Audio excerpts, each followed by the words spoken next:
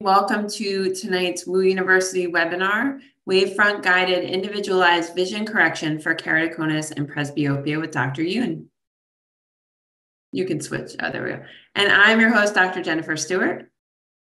It's my great pleasure to introduce Dr. Yoon, who's currently appointed as the Irvin M. Borish Chair Professor at the University of Houston College of Optometry. His lab's overarching research goal is to enhance our understanding of optical and neural mechanisms underlying vision and eye problems by conducting human-based translational research. To achieve this goal, his laboratory has been developing various state-of-the-art technology, including advanced ocular aberrometers, wavefront-guided vision correction methods, binocular adaptive optics visual simulator, and in vivo corneal anterior segment imaging modalities.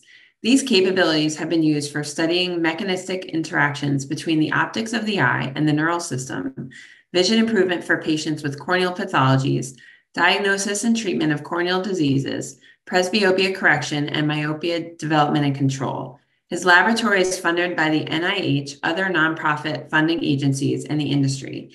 He's a recipient of the Dolly Green Special Scholars Award, Research to Prevent Blindness, and David E. Bryant Trust Research Award. He's a panel member for the FDA's Center for Devices in Radiological Health and serves as a member of the editorial boards of various journals. And with that, Dr. Yoon, I'm going to turn it over to you. I will be in the background for questions if they come up, and we'll leave time at the end. But at this point, I'm going to turn it over to you. Sounds great. Thank you, Dr. Stewart, for the kind introduction. I'd like to start with my financial disclosures. I have a personal financial interest with the company Ovitz. We received research grants from NIH and as well as the few different eye care industry, including Johnson & Johnson, Alcon, Meta, and Topcon. So this is the title of my talk, Wavefront-Guided Individualized Vision Correction for Keratoconus and Presbyopia.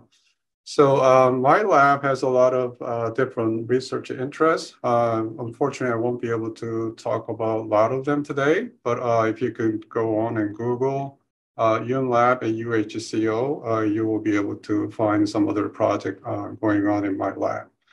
And also, if you have any questions about today's presentation or other project that we have in the lab, feel free to email me with email address down here. So this is our line of my talk. So I'd like to start off introducing some of the fundamentals of a wavefront, followed by wavefront technology, including wavefront sensing, wavefront guided lenses, improving vision in keratoconus. And I'd like to finish my presentation by introducing some of the new projects related to the individualized wavefront guided presbyopia correction. So first of all, hopefully you still remember that you learned that light has a dual nature or dual properties, waves and particle. So we're going to treat the light as an electromagnetic wave for today's topic. There are a couple of interesting, important parameters when we describe the wave as a sine wave, as shown down here. Wavelengths defined as the distance of one wave cycle, defined by the one pattern that's being repeated over and over again. Amplitude indicates the intensity of the light. And third important parameter is a phase, light phase. Light phase is the angular quantity representing the fraction of the cycle on every single point on the wave. For example, if you start from the zero, we call it a 0 pi in radians. And as wave propagates through it, you could have a different number up to 2 pi. And after 2 pi, the same phase value will be repeated over and over again. So phase concept becomes very important when we talk about the wavefront, which is the main topic of today's talk. So wavefront is an imaginary surface over which a light phase is a constant. So this is a very straightforward definition of the wavefront. For example, when you have a multiple light source arrayed on the vertical plane, Each light source emits the light with the same phase and propagates in the same medium, in this case, air. When you connect the points at which the phase values are same, in this case, 0, in this case is a minimum value, this case is a maximum value. If you connect those points, that's basically wavefront. As we just defined, light phase is a constant. So in this case, it's a planar wavefront because of the light passing through the same diameter. The same thing could be applied to the wavefront diverging from the single light source radially diverging, but the concept is the same. So you connect the points with the same phase values, then you can create this kind of spherical, diverging spherical wavefront. For the eye, it's a converging spherical wavefront because cornea and lens will focus the eye. So this is how we define the wavefront, connecting the dots with the same phase values. So when wavefront propagates through the uniform material, then wavefront doesn't really change because the refractive index is uniform across the field. But when it propagates and hits the new material that has a different refractive index than surrounding material, then wavefront could be propagating slowly or faster compared to the surrounding area. So in this case, a planar wavefront propagating through the air and hits the small piece of glass that has a larger refractive index than air. So what happens is you get distorted wavefront like this, and the portion where the glass was, the wavefront actually propagates slower than surrounding area. So when you have this kind of wavefront, we call this the slowing part of the wavefront called the phase retarded, compared as opposed to other places, phase advanced. So you can call phase advanced and phase retarded when you describe the phase distorted wavefront. So this way, that was a very simplified case, but in normal optical system or eye, wavefront doesn't go that kind of abrupt changes. We have a more continuous variations in wavefront. So by knowing this definition of the wavefront, we can define wavefront aberrations, which is the deviations of the wavefront from the perfect planar wavefront or perfect spherical wavefront, as shown here as a blue line. So this is a perfect reference wavefront, and this blue line is actual distorted wavefront from your optical system of the eye. So the green highlighted area is what we call the wavefront aberrations, deviations from the wavefront, from the perfect plane or spherical wavefronts. This is how we define the wavefront aberrations. So that was a one-dimensional diagram of the wavefront, but because our eyes is a two-dimensional or three-dimensional, we sometimes represent the wavefront as a color map like this. It's very much similar to how we describe the corneal topography. Usually color rainbow color going from blue to red. So in this case, is a myopic defocus wavefront. You can see this radially symmetric pattern, and peripheral area is all red. Usually when you see the red color, it's a phase advance or advanced wavefront. Blue color is phase delayed or retarded, or delayed or retarded wavefront. You can see the myopic wavefront, peripheral wavefront phase is advancing compared to the central part. But when you look at the high order aberrations, the shape looks a lot more complicated. Some part is phase advanced, the other part is phase delayed, and below that it's phase advanced again. So this is a phase advance and delay is repeating depending on the locations. So when you look at this complicated aberration pattern, you wonder what type of aberrations are being part of this complicated shape. So this is why we need to have this very convenient mathematical tools that allow us to represent individual types of aberrations. We call this Zernicke aberrations. In mathematical symbol, we write it Z, superscript M, and subscript N. So M is angular frequency. When you go around the angular direction, how many ups and downs you have, that's the number for M. N is radial direction. From the center of the wavefront map toward the radial direction, how many ups and downs you have, that's the number N. This is how we describe it, double indices. So first three maps representing a sphere or defocus and two different astigmatism. So we call them as a second order or lower order aberrations simply because we could correct these aberrations using conventional spectacles and contact lenses. But we have a lot more wavefront aberrations below that lower order aberrations called coma, trefoil, and spherical aberrations. And this pyramid keeps going on and on, so it's almost an infinite number of aberration modes. So I just show the wavefront aberrations up to fifth order.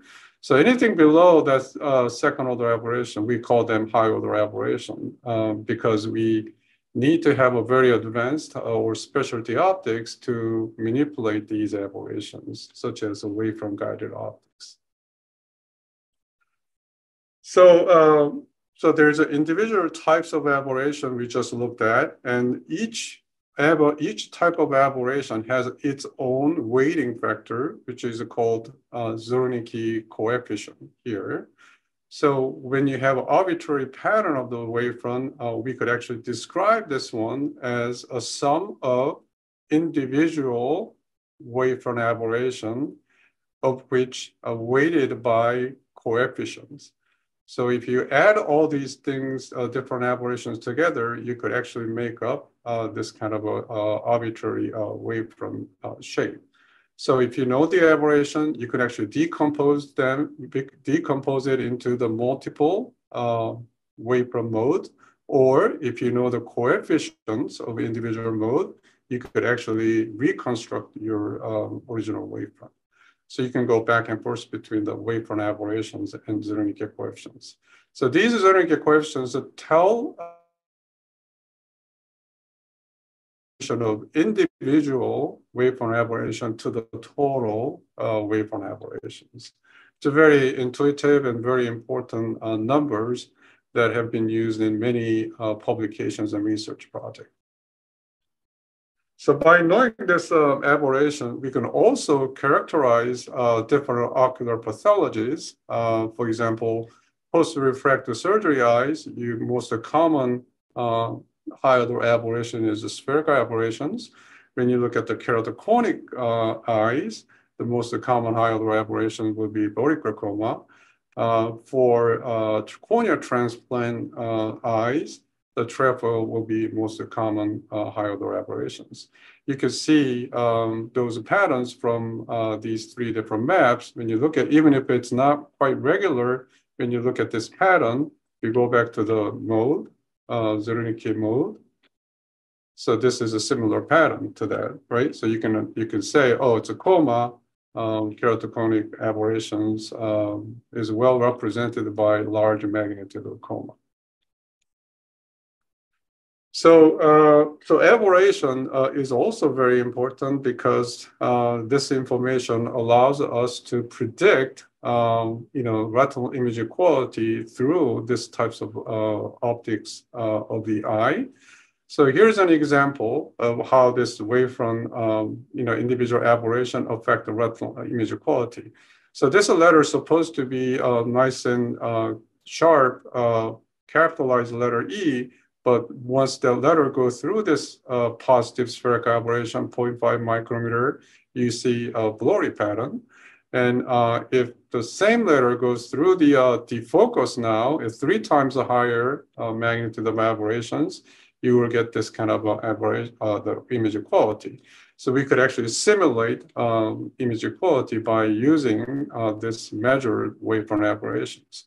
But one interesting thing that has become increasingly very, very popular in the field is wavefront interactions. These aberrations could interact each other to optimize the retinal image quality.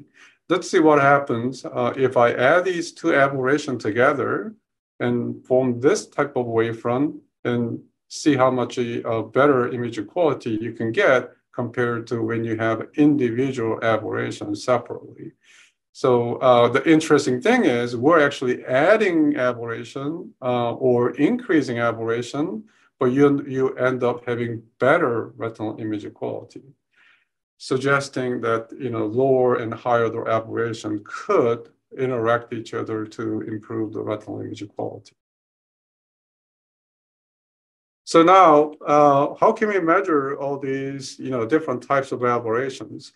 There are a couple of different types of wavefront sensing technologies, but for the interest of time, I'd like to focus on Charcot-Hartman type wavefront sensor, which has been the most popular aberrometer in the field of ophthalmology and optometry. So here's an example. Here's a diagram showing how this wavefront sensing technique works. So first, you put the very low power of the laser beam onto the retina, and then light gets reflected from the retinal surface, passing through the eye. And if the eye is optically perfect, in other words, no aberrations, you would expect to see perfectly plain wavefront. So this wavefront goes into the array of small lenslets and divide that each lenslet create a small spot on the detector plane. So in two-dimensional space, you will get this kind of a regularly spaced spot array pattern if the perfect eye is being measured.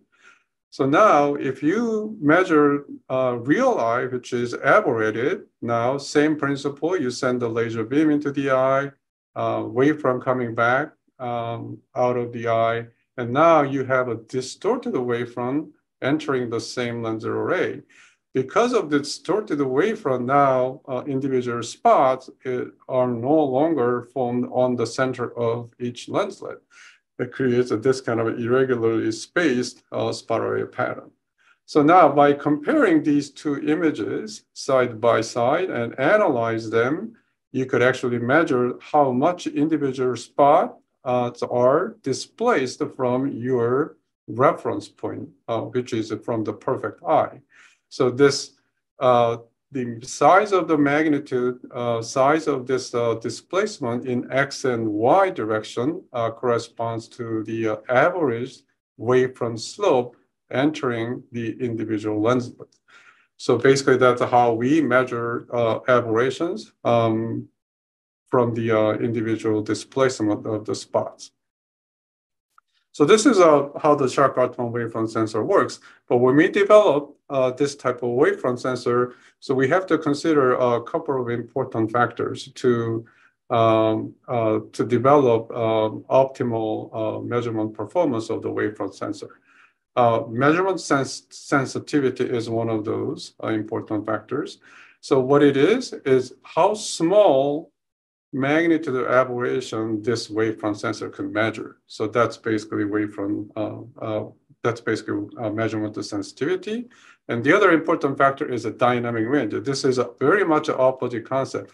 How large, what's the maximum magnitude of aberration this sensor could reliably measure? So these are the two very important factors. Quite often, they have a very interesting trade-off. So when we do that, if you have a long enough focal length so that the small deviation of the wavefront slope could cause the sufficiently large enough displacement of the spot so that the program could detect that displacement. So that tells us, oh, this wavefront sensor has enough measurement sensitivity. But what if we put very large aberration into the same wavefront sensor? Now what happens is spot displacement is now too big. So the spot from this area and moving into the adjacent centroiding area. So this would cause a problem because we can't find this spot in this area. Or even worse the case, and adjacent spot, actually, those two spots are cross over each other. So you could find the spot, but this spot is actually coming from this lenslet, not this lenslet. So even if you can find the spot, if you don't have this crossover information, you wouldn't be able to detect the spot locations correctly. So you can kind of see that by having the very long focal length, you have enough sensitivity, but you're going to lose the dynamic range.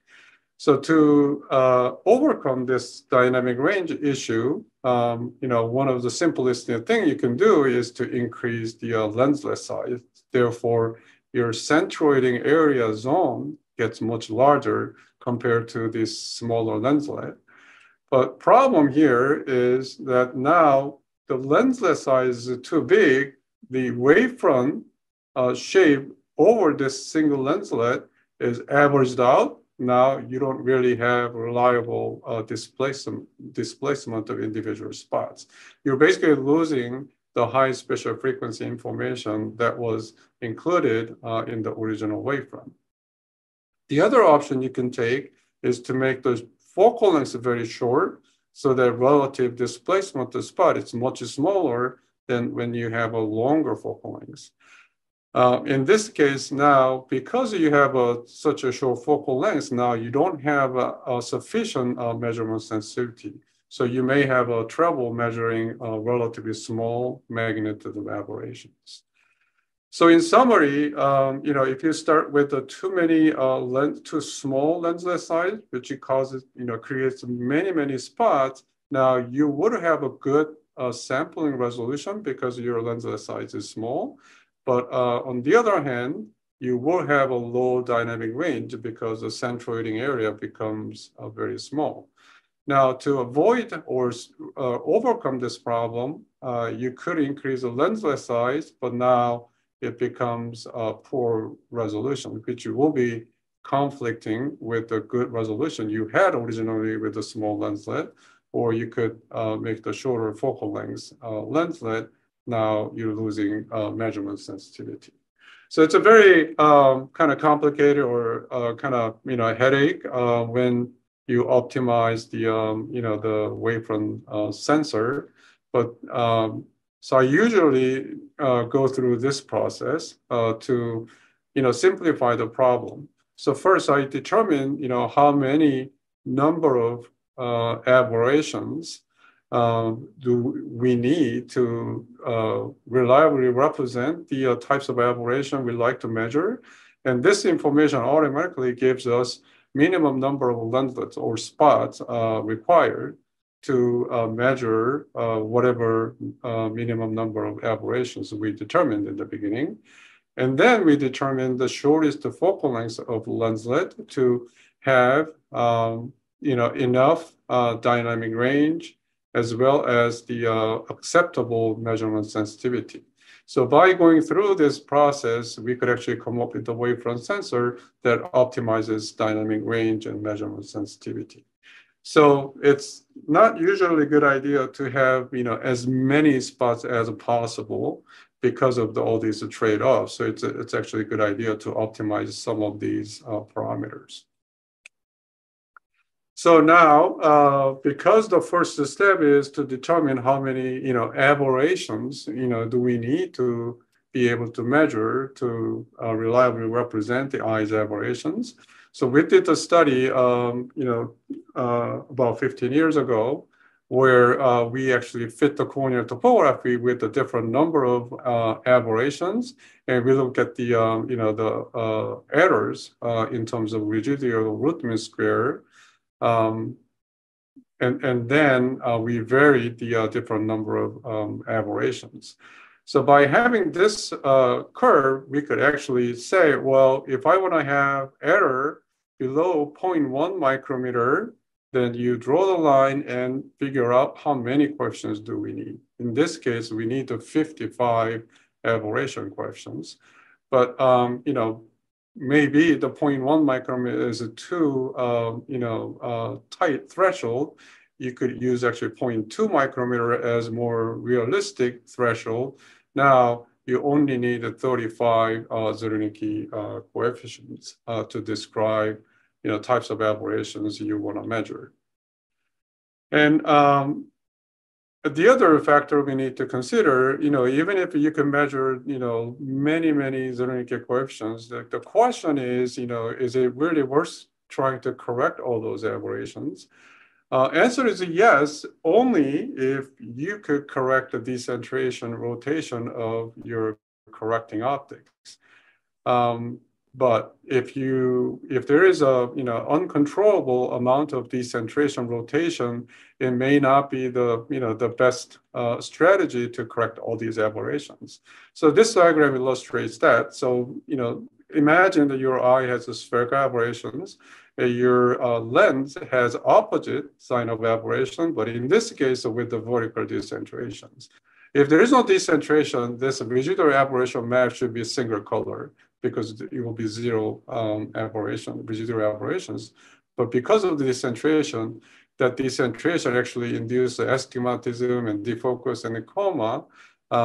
If the decentration is too large, then maybe residual aberration is actually larger than the original aberration you're trying to correct in terms of the impact of those aberrations on the image quality. The vertical coma, same story. In this case, a decentration and plus rotation, then you get induced a lot of different types of aberrations. So we just need to look at the magnitude of decentration and how much that decentration would impact on the residual aberration and retinal image quality. So this is an example for normal eyes for a 6 millimeter pupil. So y-axis is a visual benefit. How much visual benefit you could expect by correcting all these aberrations as a function of magnitude of lens decentration when there is a 5-degree rotational error exists. So you can imagine you get the maximum visual benefit here when you have a 0 decentration, but that visual benefit gets smaller and smaller. Eventually, it hits the almost no visual benefit here when you have a 600 micrometer decentration. So because there's no benefit, there's no point of trying to correct those aberrations if you have this much decentration. But if you have an even larger decentration, now what happens is your visual benefit becomes less than 1, meaning you're actually making visual quality worse than without customized or wavefront-guided visual correction. So it's important to consider, how much uncontrollable decentration rotation you would expect to have that will give you a better idea of how many, aberrations you are trying to correct. So now, what can we do with all these fancy aberration informations, including both lower and high order aberrations? So we could obviously try to correct those aberrations, or at least minimizing those aberrations by using the wavefront-guided vision correction method. So this simulation indicates how much visual benefit you will get if you could get perfect correction for normal eyes and keratoconic eyes. So this is the type of improvement going from middle point to that if you correct normal eyes aberration. Much larger visual benefit, especially for large pupil, simply because the aberrations are much larger for larger pupil size compared to the smaller one. So the principle of wavefront-guided correction is relatively straightforward. So this is a wavefront. For example, myopic eye, you have converging wavefront. Remember, myopic wavefront peripheral area is a phase advance compared to the central part of the wavefront. Hyperopia is exactly opposite, right? The peripheral area is actually phase delayed compared to the center of the wavefront. And more complicated shape of the wavefront called the high order aberrations. Now, to correct this is a phase advance, this is a phase retarded. Then we have to make this part propagates faster compared to the periphery. So periphery, you get more material than center. Then after this wavefront passing through this material, then you get the flat wavefront. Same principle could be applied to the hyperopic wavefront or even higher order aberrations. So one thing you notice here is that aberration is actually equals the same as surface profile times refractive index difference between the material of your lens and then surrounding area. So aberration and surface has a very direct relationship each other. So our lab has been, developing various types of, wavefront-guided ophthalmic lenses. We started with the spectacles because it's easier to develop, and it doesn't really touch any part of the eye, and it's completely independent. So we developed that spectacles, and we were able to reduce the aberrations down to 0.3 from like a 3 micrometer. It's almost a 10 times smaller magnitude. But one of the biggest problems with the spectacles is that when people change the gauge, then the alignment between the spectacles and your pupil is going to be screwed up, so that it will induce lots of rotation and as well as the decentrations. So when that happens, you wouldn't expect to have this kind of quality of corrections. So it's the significant limitations of spectacles. We move on to the soft contact lens, which sort of moves with the your gauge changes, which would improve or minimize the limitation that spectacles have. And but we were able to, with the soft contact lens, we were able to reduce aberration down to 1 micrometer. So if you look at this number compared to this number, it's significantly large in magnitude. That's because of the residual decentration rotation from the soft contact lens. Because the soft contact lens, there's always some decentration rotation, especially when people blink every several seconds.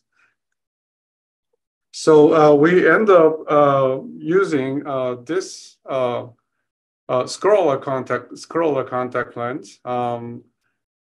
Main reason why we went for this lens is because of the stability of this lens on eye, because the lens is sitting on the sclera, and the lens has much smaller movement and decentration compared to the soft contact lens. So we were able to reduce the aberrations quite substantially, down to 0.22 micrometer for 6 millimeter pupil. This is actually better, number than what you normally see in normal eyes optics for the same pupil size. Of course, this is a kind of best case scenario, but we have some worse numbers from keratoconus, even with the scleral lenses. But we demonstrated that wavefront-guided scleral lenses is an effective way to reduce the aberrations induced by keratoconic cornea. So this is a kind of video showing how much decentration is induced for soft contact lens on your left and scleral lens on your right. So obviously the contact lens movement is very obvious for soft contact lens case, but for scleral contact lens, you don't really see that much obvious movement even right after the blink. So from this, but still one potential issue is the scleral lens is not sitting on the center of the pupil all the time. So this is data from a relatively large sample size indicating where the center of the lens with respect to the center of the pupil. So 0, 0 here is the center of the pupil. So all these, the dots on the plot indicating the center of the lens. You can see a lot of data points lie on one quadrant, which is a temporal inferior area. So there are a lot of points are here. And for the right eye and left eye, you also see the temporal inferior area. The lens center will be around there. The other interesting thing you can find is that the magnitude of decentration of the lens is varying quite a bit between the patients. So you cannot really use a single value or average value of decentration and use it for everybody. So then you're going to have a lot of decentration issue when you try to apply the wavefront-guided optics. So there's some additional limitations when you talk about the wavefront-guided correction. Obviously, wavefront-guided optics cannot correct temporally changing any aberrations induced by tear film or age. And the other limitation is if your cornea has a significant scar or your lens has a cataract, then these scars and cataracts would diminish the visual benefit you could get from wavefront-guided corrections. So there's some interesting clinical data showing that, even if with some amount of scar and cataract, you still expect to see some visual benefit by correcting aberrations. So now, the wavefront-guided correction technology has been evolved very quickly in the laboratory situations, and we use a very large system like this to test this wavefront-guided lens. But now, finally, we have a commercially available aberrometer that has a full capability of measuring high-order aberration, as well as designing wavefront-guided contact lenses.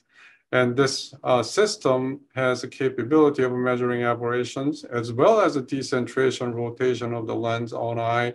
Combining these two informations, and the software can design wavefront-guided contact lenses.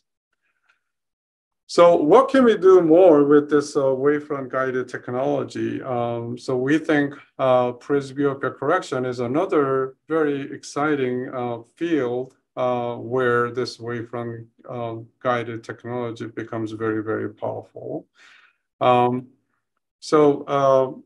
As we all know, the presbyopia is defined as the near vision loss as we get older. So you get less accommodation to adjust your focus to different object distance. The perfect solution to this problem is to come up with a special method that restore our accommodative ability. So there are a bunch of designs, mechanical and optical designs that are trying to restore our accommodation. But so far, we really don't have the one method that really works inside the eye yet, although there are a lot of effort being put into this field. Until somebody came up with a perfect solution to restore the accommodation, most of the popular options at the moment is to use bifocals or multifocal contact lenses or presbyopia correcting refractive surgery. And more recently, there's implantable pinhole cornea inlays, and more popularly, people have been implanting very specialty intraocular lenses, for example, diffractive optics, bifocal, trifocal EDOF lens. But these types of bifocal or diffractive, bifocal, trifocal lenses, one of the limitations or concerns about this is you have multiple focal points, but at those focal points, you also have out of focus rays superimpose each other. So you don't really get very sharp image quality, as well as the problem is you have a very discrete image quality when you use the bifocal diffractive lenses. You get reasonably good quality here and here, far focus, but in between, you simply don't have good enough image quality. So this has been a problem in this field. So and there are a couple other factors that affect the performance of all these advanced or premium presbyopia correcting lenses. One is uncorrected eyes aberrations. As we discussed until now, all these aberrations could degrade visual quality if you don't correct them, and if you and then implant some of these lenses, then the benefit of those fancy optics actually diminishes because of this uncorrected astigmatism.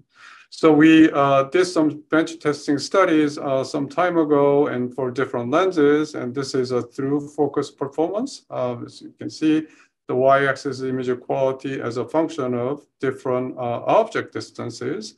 So when you have a relatively small aberrations, you get very nice peak here, and then quality diminishes very quickly. For bifocal and trifocal, you could see nice and bimodal patterns, so you could get good quality far and near and intermediate. But as you increase the magnitude of astigmatism in this case, then you lose that original, the bimodal or trifocal mode patterns. Basically, you really don't have that multifocality if you don't correct those astigmatism. And same thing could be applied to uncorrected high order aberrations, as you can see here. So with the relatively large magnitude of high order aberration, you basically have no benefit of intermediate visual quality by having this advanced optical designs. So it's very important to correct these residual aberrations to maximize the benefit of these optical designs. And the other limitation is decentration, as we discussed. So if you have a relatively large amount of decentration, then your retinal image quality gets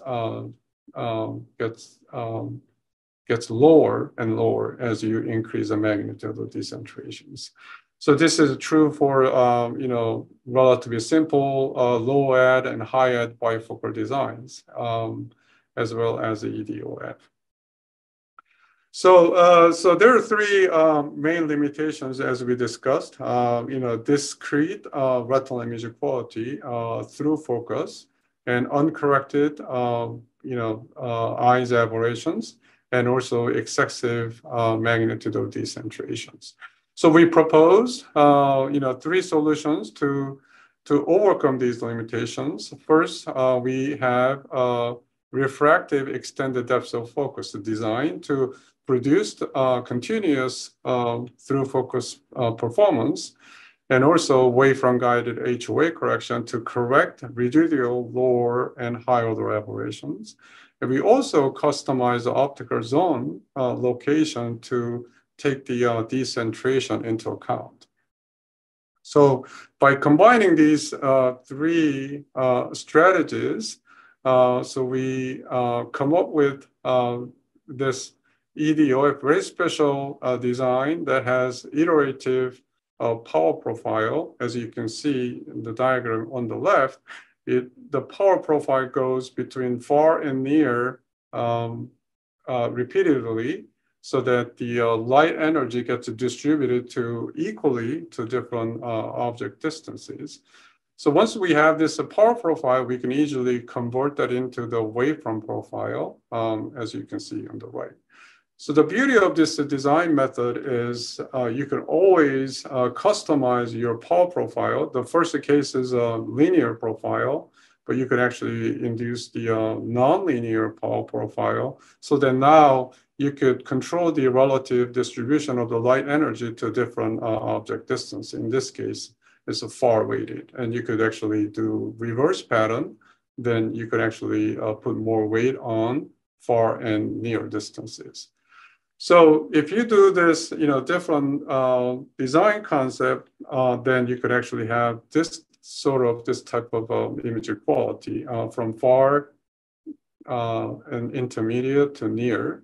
Depending on how you design, you can equally distribute energy, or you can actually put more energy in the far to maximize the quality in the far, or far and near. So we tested these designs, our design, and found that the EDOF design actually provides a very nice and smooth through focus visual acuity curve compared to the obviously monofocal lens or even trifocal lens. So we're very happy about the performance. And so now we mentioned that all these scleral lenses isn't really sitting on the center of the pupil. So now we have to take the decentration of the lens into account. So we measure the aberrations using a custom developed wavefront sensor or aberrometer aberrations, and we put the laser marks on the lens to be able to detect the center of the lens and as well as the rotational orientation of the lens. By combining these two informations, we can design a wavefront correction profile, put that wavefront onto the decentered optical zone from the measured the decentration rotation of the lens. And on top of this, now we can actually add this extended depth of focus presbyopia correcting profile.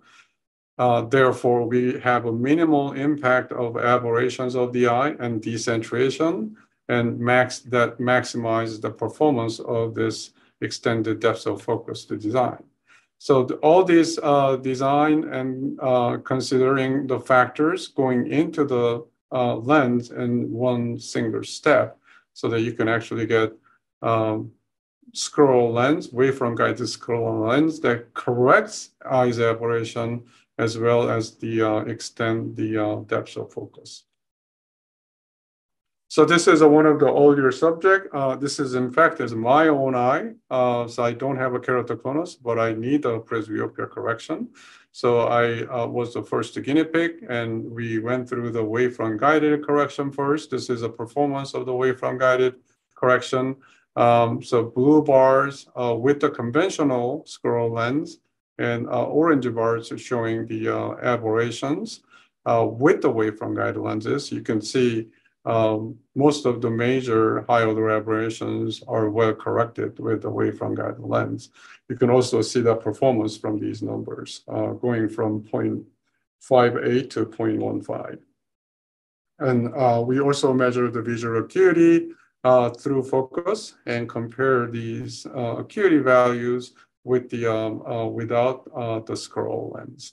You can see very nice and a nice visual acuity pattern gradually changing over a wide range of the dioptric power, up to 2 to 2.5 diopters. So we're currently having a research study going on where we recruited keratoconus and correct their HOA, and also added this IR EDOF design on top of it. We don't have a many sample size at the moment, but so far everybody who has these lenses was extremely happy about the quality. So, so we will present the result of this wavefront-guided presbyopia correction in keratoconic eyes in ARVO this year. If you attend ARVO. So, with that, I'd like to conclude my presentations. So we discussed wavefront technology, wavefront-guided vision correction improves retinal image quality and also the quality of life in eyes with corneal pathologies, such as keratoconus. However, we also discussed some challenges, including the positional stability of the lens, also the rotational orientation. And as well as we didn't really have a time to talk about neural adaptation, but we think it's important to understand how the brain process the informations, visual informations that's not quite familiar with the brain, how that affects the visual perception. So there will be more research and development need to be done to have a better understanding of these challenges. So technology has been evolved in the research laboratories, but it's no longer just a research tool, but also applied to the clinical practice. So this already happens. I believe that more development and commercially available devices will coming up. And finally, we are very excited about this personalized presbyopia correction based on Wavefront-Guided technology, which is another exciting application of this technology. Thank you very much. I'd like to acknowledge some of our lab members and collaborators who helped us get this project going very efficiently, Wavefront-Guided corrections as well as presbyopia correction.